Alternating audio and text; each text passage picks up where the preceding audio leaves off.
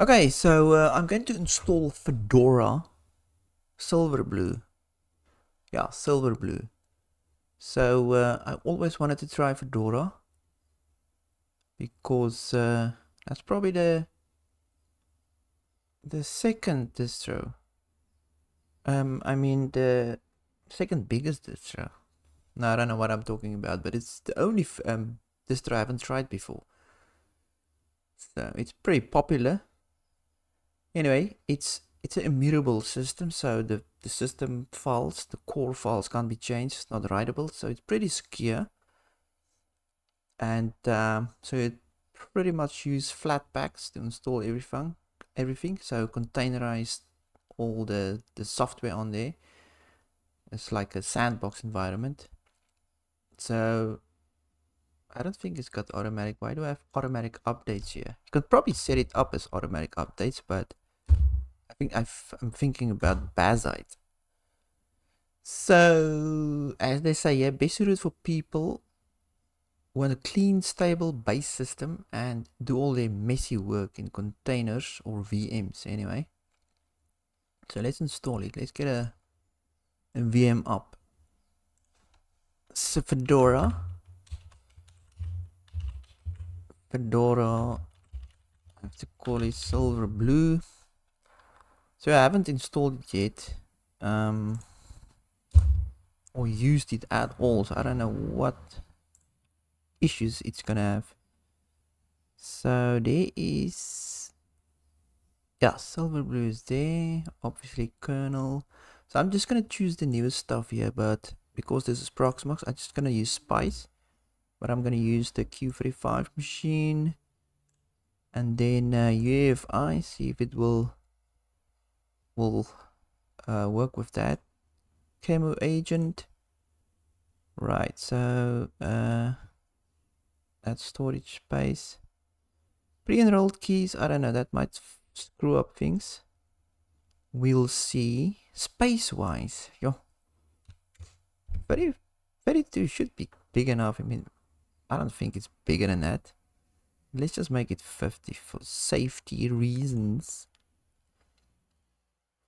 Right, minimum core 4. Minimum core 4. For now, 4 gig as well. 4096. Yeah, 4096 or 4092. Anyway, that's fine for my network. Para virtualize. Next and finished. So if it doesn't boot up, I'm just gonna take away the UEFI. Because I'm not gonna screw around with that. Where is it there? Right, options wise, I'm just gonna enable all the Spice stuff, so I don't have to worry about it. Hardware, display, looks good. Boot sequence should be good as well. Console, let's start. Let's just see what it says, if it boots up. Okay, at least I get to the screen. So install Fedora 42. And there's just a live environment if you want to check it out. So let's choose that. Kick in Spice.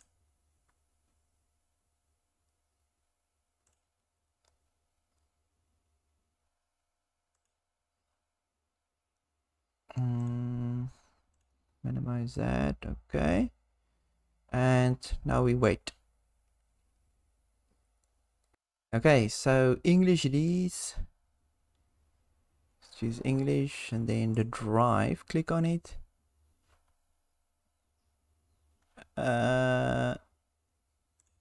Choose that and then re-choose it to have it blue and the check mark, otherwise it's just gonna complain. Okay, there it goes, begin installation. And it should go. Okay, so English it is.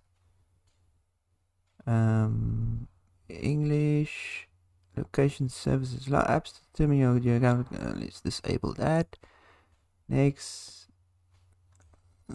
time zone. I'm in Africa. Next, Enable third-party repositories. Should I? What?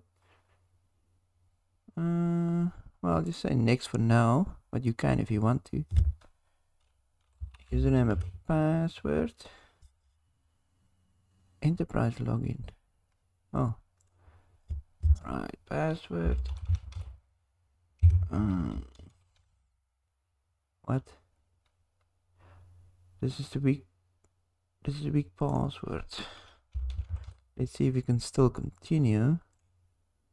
No. Oh, done. Start using Fedora Linux. Right. So let's just quickly take the tour and see what it's about. What it is about. Okay, it's just a bunch of crap. Right, let's kill that. And it's got a different layout. It's the Gnome. Is it the Gnome layout? Yeah. I want the other. Is it KDE Plasma? So 2 desktops. Here's all your apps. Your file system, file manager, normal stuff. Yeah, I'm very unfamiliar with Gnome. Right, software. So here you can install and uninstall software, I suppose, and search for it. Right, while that's going, text editor. What else is on here? Terminal. Settings, yeah. Normal terminal.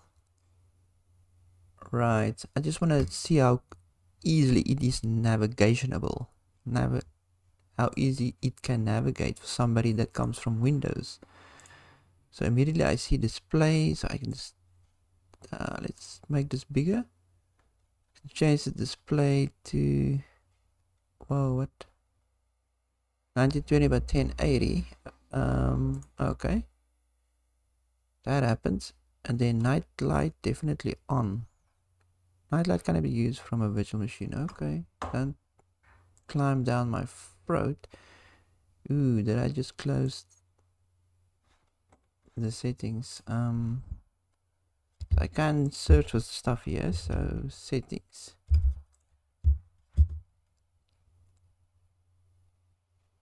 Right, so here's dark mode.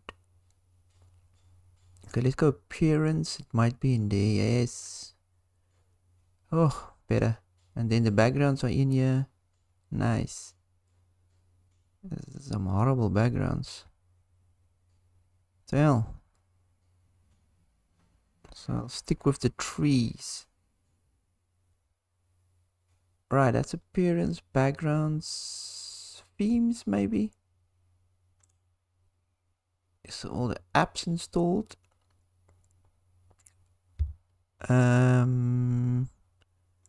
What is sharing? File sharing. Oh, you can just switch it on here. That's cool. Well-being. Right. Color management. X-rand virtual one monitor. Okay. System. Date, remote, desktop. Software updates. Software is ready. Network quickly. Okay, well, that seems fine. Everything seems fine. Well, just enable it. What's happening? Is it freezing then? Yeah, it looks like it's freezing. But yeah, that is Fedora. I'm definitely going to definitely gonna try it out more and maybe make it my daily. Install it on my laptop. It's not a big maybe, it's just a maybe.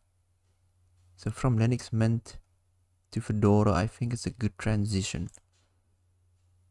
It's it feels more secure because of the immutability. Yeah. So obviously updates works a bit different. Is it just C terminal?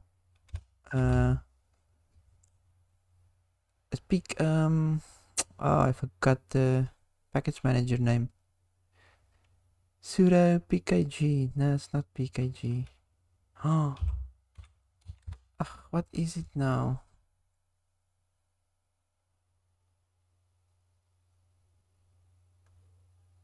I forgot.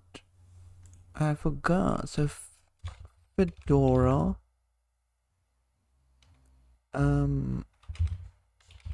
Package manager command. Something like that. God damn it. dn fucking f. Okay, so sudo dnf update. Let's just run that and see what happens. Oh, okay, yeah, they don't. Because it's wait. Command not found. Oh, clearly I don't know what I'm doing. Well done. Respect either the password you type will not be visible. So what am I doing wrong now?